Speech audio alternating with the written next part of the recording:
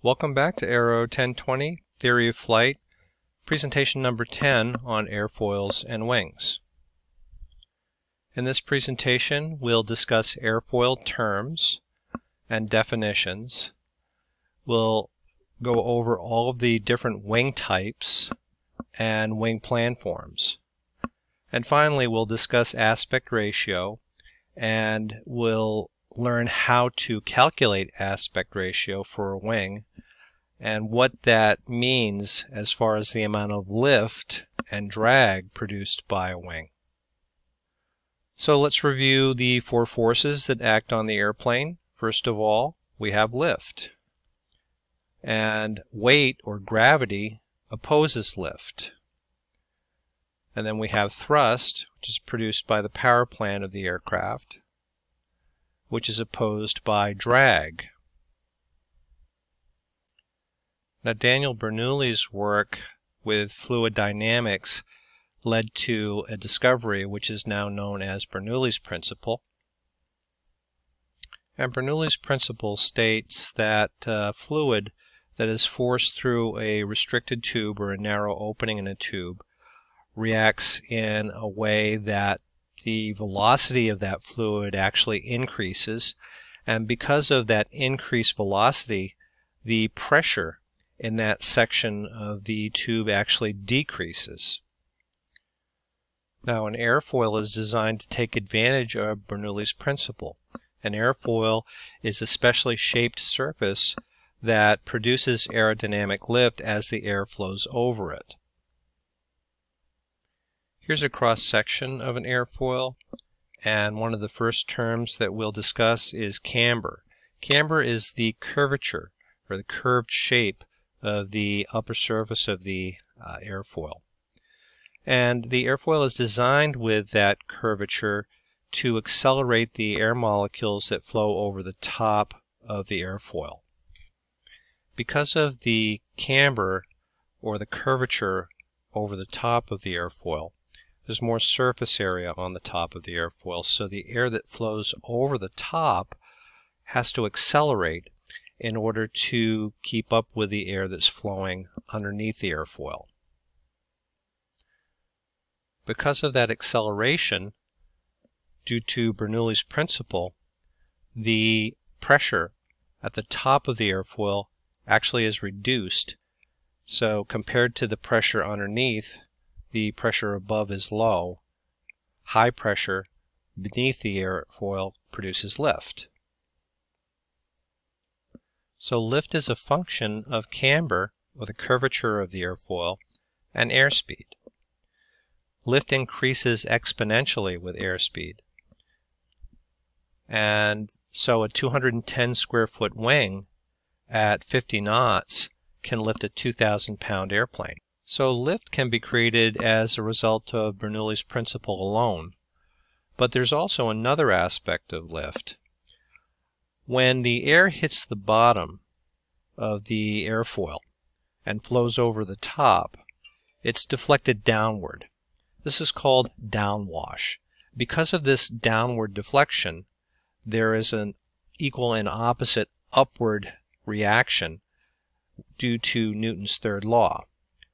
As you recall, Newton's third law is the law of equal and opposite reaction. So as that wind is deflected downward, the wing reacts in the opposite direction, and that also contributes to lift. So let's go back and define the term chord. Chord refers to the imaginary line that joins the leading edge of the airfoil to the trailing edge. The chord length is a distance from the trailing edge to the point on the leading edge where the chord intersects the leading edge. And you can see in this illustration the imaginary line from the leading edge to the trailing edge, known as the chord line, and the length known as the chord length.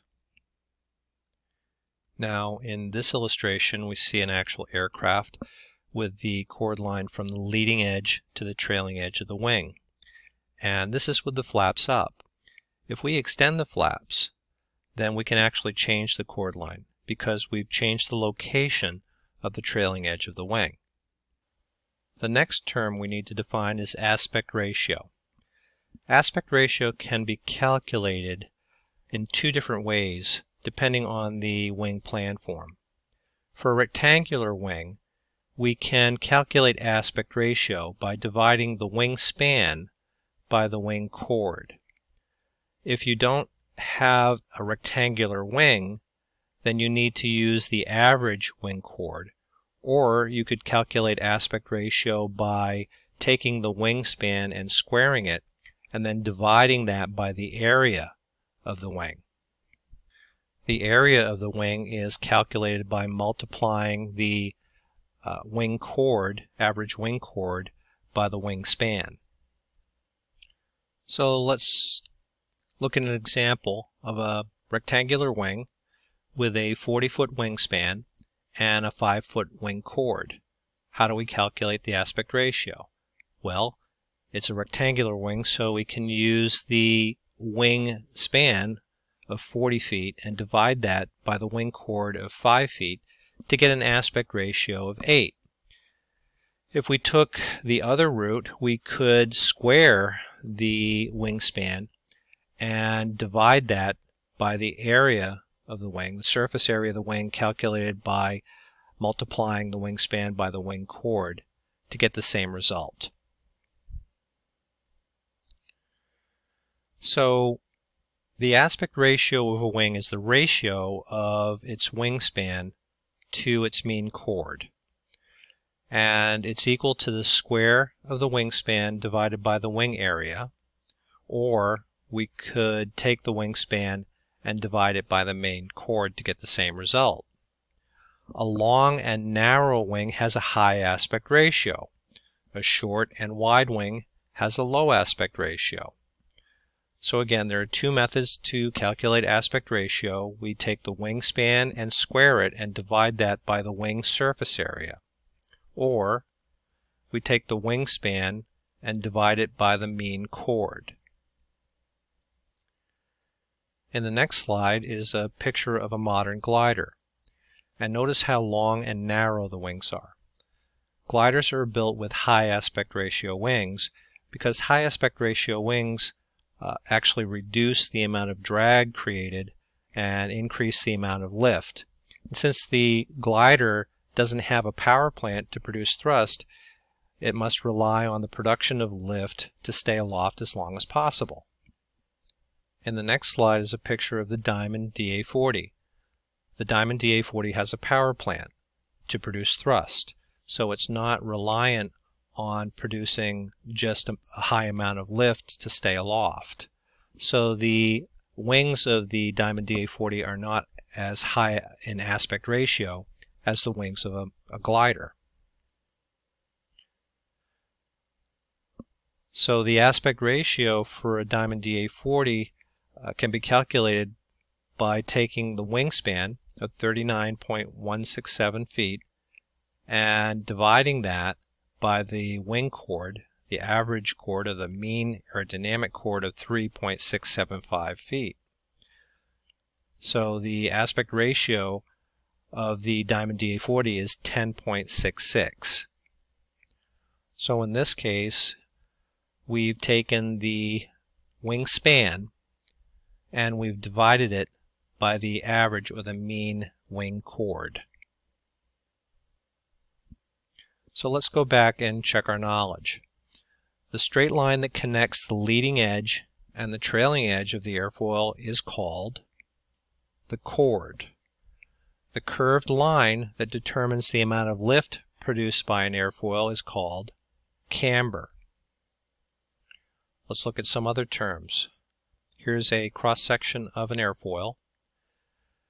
And remember, the leading edge is the forward section of the airfoil and the trailing edge is the aft section. And an imaginary line connecting the leading edge with the trailing edge is called the chord line. There's upper camber, or the upper curvature of the wing, and there's also lower camber. The mean camber line is the average camber, so it's a line drawn from the leading edge to the trailing edge of the airfoil that's equidistant at all points. Downwash is the downward motion of the air that flows over and underneath the wing.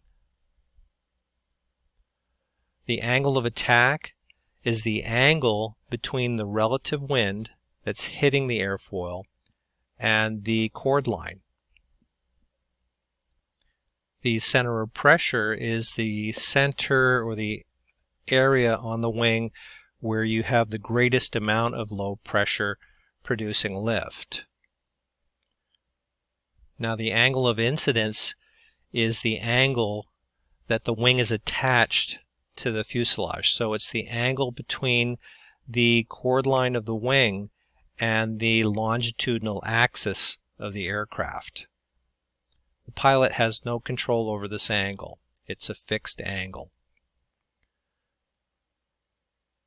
Now the angle of attack, again, is the angle between the relative wind and the chord line. And the angle of attack is controlled by the pilot. The pilot can control the angle of attack by varying the pitch of the airplane. Another aerodynamic term is thickness. And thickness, very simply, is the thickness of the airfoil at different points along the camber line.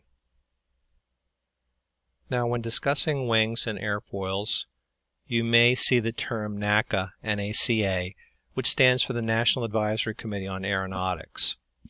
And that committee was formed back in 1930 to study the different characteristics of different airfoil shapes. And they discovered that the two greatest design factors to produce lift were thickness and camber. You may also see a term like NACA 2412. And that's a classification system that NACA came up with to describe different airfoils based on their maximum camber, the location of the maximum camber, and the maximum thickness of the airfoil. So when you look at the airfoil NACA 2412, you know that the maximum camber is 2% of the airfoil length. And the location of the maximum camber is at station 40% or 0.4. The maximum thickness of the airfoil is at 12% or 12% of the chord line. Let's look at some additional aerodynamic terms and definitions. Positive camber is when the mean camber line is above the chord line. Negative camber is when the mean camber line is below the chord line. A symmetrical airfoil is when the mean camber line is the same as the chord line. So the curvature or the camber of a symmetric airfoil is the same on top of the airfoil as it is on the bottom.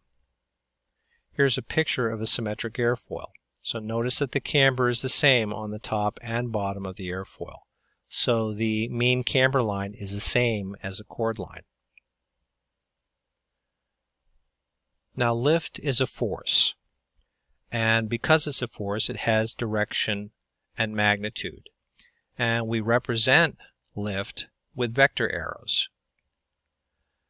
Aerodynamics define total lift as a force acting through a single point, and that single point is called the center of pressure.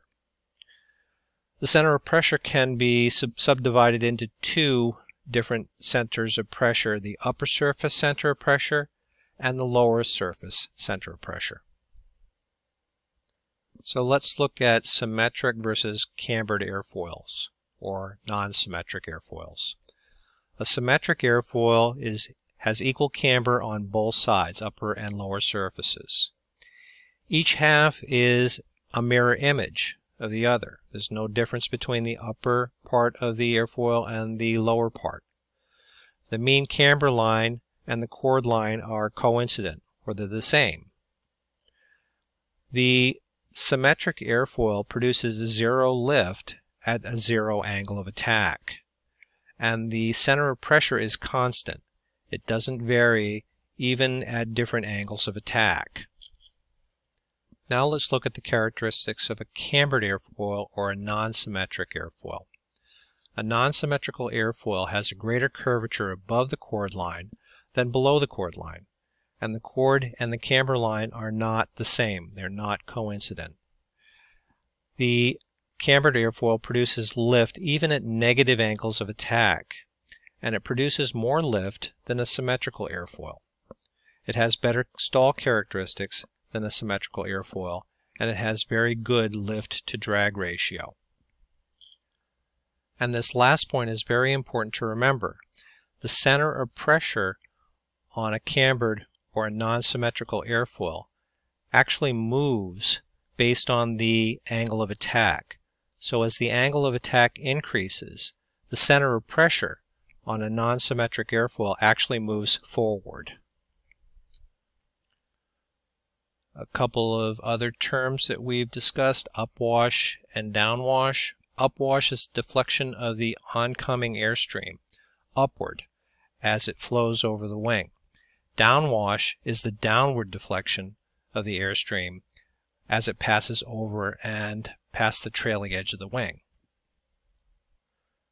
So lift is a force. So what is a force?